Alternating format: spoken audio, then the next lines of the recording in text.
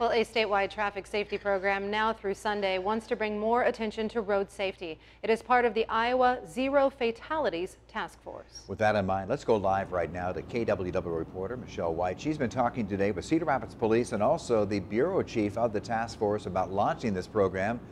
Michelle is live right now from Cedar Rapids. Tell us more.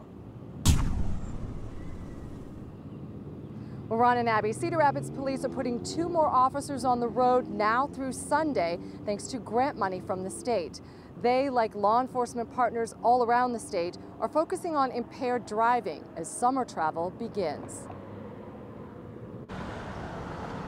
You'll see more law enforcement officers on the road this week and education on social media, all to bring down the numbers of deaths on Iowa's roads.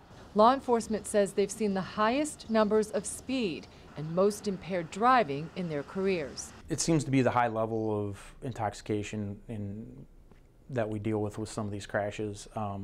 People enjoying themselves too much, but we also have recreational drugs that get mixed into it.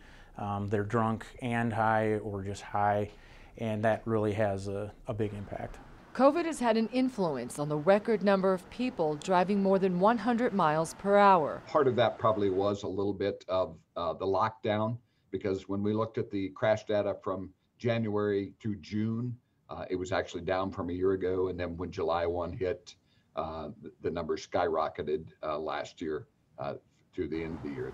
As for this week, school is out, summer travel is taking off, and crash data revealed that June 9th through the 12th was a critical time. That time slot are over the last 10 years, some of the highest crash for serious injury and fatalities in the state. Memorial Day is typically the beginning of the 100 deadliest days of the year on the roads, and enforcement is heightened on the 4th of July and Labor Day as well. When we get to again, those special holidays and stuff where we know there's going to be lots of gatherings and everything, we just want to make sure that we're keeping our roads safe.